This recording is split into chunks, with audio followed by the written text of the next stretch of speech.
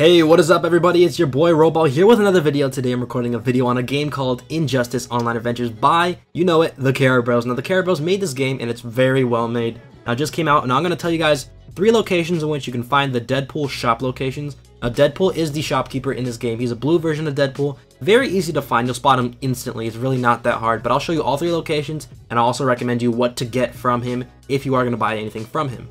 Alright, so let's say you just spawned into the game, you're brand new and everything, or you play this game for a while and you don't know where Deadpool is.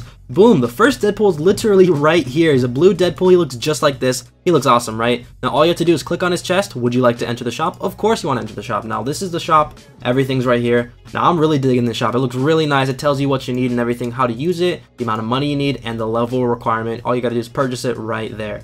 Now I'm going to show you the second location, which is really close to this one. Alrighty now, so for the second location, what you have to do is head towards Titan's Tower. Now everyone knows where Titan's Tower is. It's literally a giant T. So you follow the T, you get to the front of it, right where the entrance is. You see that orange exclamation point right there with the blue thing? That is the Deadpool shopkeeper. So what you go over here, go right here, you talk to him, you'll get the exact same shop as the one before. But let's go ahead and check it out. So you go over here, like to enter shop, of course, and you get the same exact shop. Everything saves before. Like notice how I had the Captain America helmet still open. Everything saves between shops.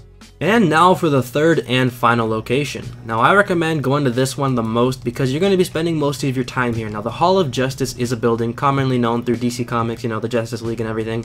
But if you go to here, this is where Deadpool's going to be, right there again. Now this Deadpool allows you to enter the shop again, same as everything else. But what I like about this one is that it's close to every single quest that you can repeat and do all the freaking time. It's awesome. So you go ahead and enter the shop, same way as everything, saves throughout, and yeah.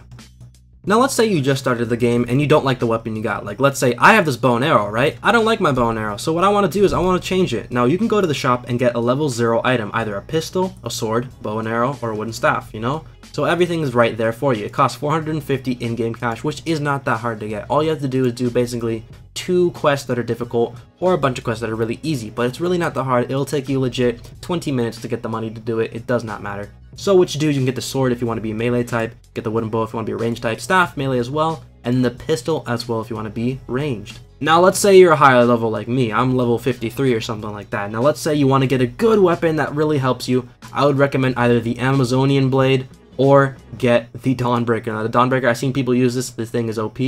Also, the Gladius sword, I haven't seen too many people use it. I'm about to reach the level 4. I'll try it out and I'll show you guys when I do get the time. This blade looks freaking awesome. I would recommend getting that if you get the time. Now, I know this video was very short, and now you guys want to see more videos just like this where I show you how to do things or what I recommend for you guys to do when building your character. Now, I will be doing this more in the future. I love games like this. This is like DC Universe Online. I used to play DC Universe Online all the time. I was a Green Lantern in that, so once they add like a Green Lantern corpse in this, I'll be that as well. Now, make sure you guys also like this video, comment, and subscribe for future content. Till then, it's been your boy ROBLOX. I hope you enjoyed this, and I hope you come with me next time when I stream, and I'll see you later.